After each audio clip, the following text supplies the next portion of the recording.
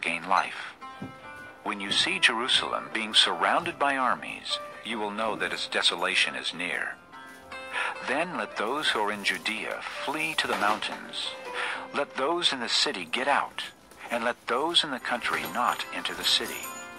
For this is the time of punishment, in fulfillment of all that has been written.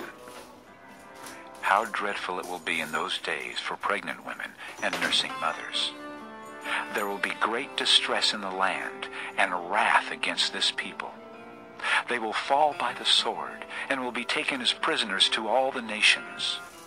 Jerusalem will be trampled on by the Gentiles, until the times of the Gentiles are fulfilled. There will be signs in the sun, moon, and stars. On the earth nations will be in anguish and perplexity at the roaring and tossing of the sea. Men will faint from terror, apprehensive of what is coming on the world, for the heavenly bodies will be shaken. At that time they will see the Son of Man coming in a cloud with power and great glory. When these things begin to take place, stand up and lift up your heads, because your redemption is drawing near. He told them this parable.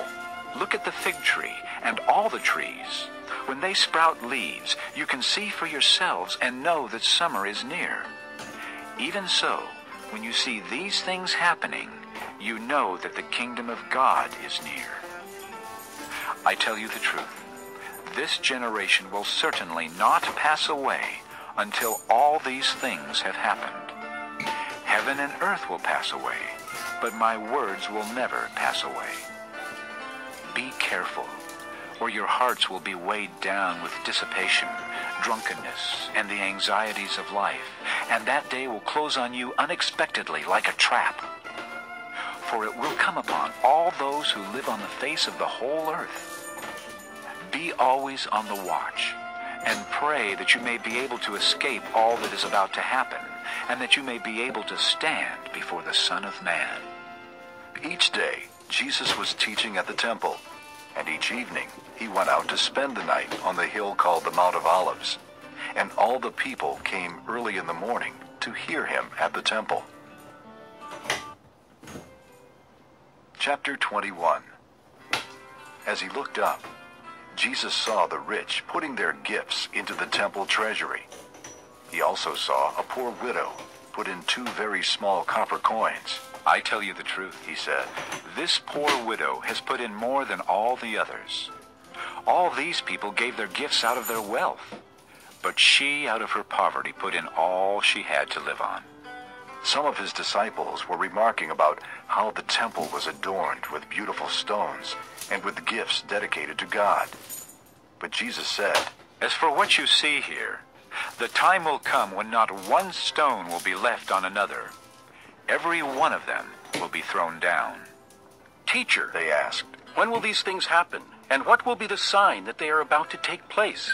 He replied, watch out that you are not deceived. For many will come in my name claiming, I am he, and the time is near. Do not follow them. When you hear of wars and revolutions, do not be frightened. These things must happen first, but the end will not come right away. Then he said to them, nation will rise against nation, and kingdom against kingdom. There will be great earthquakes, famines, and pestilences in various places, and fearful events and great signs from heaven. But before all this, they will lay hands on you and persecute you. They will deliver you to synagogues and prisons, and you will be brought before kings and governors, and all on account of my name. This will result in your being witnesses to them. But make up your mind not to worry beforehand how you will defend yourselves. For I will give you words and wisdom that none of your adversaries will be able to resist or contradict. You will be betrayed even by parents, brothers, relatives, and friends, and they will put some of you to death. All men will hate you because of me, but not a hair of your head will perish. By standing firm, you will gain life.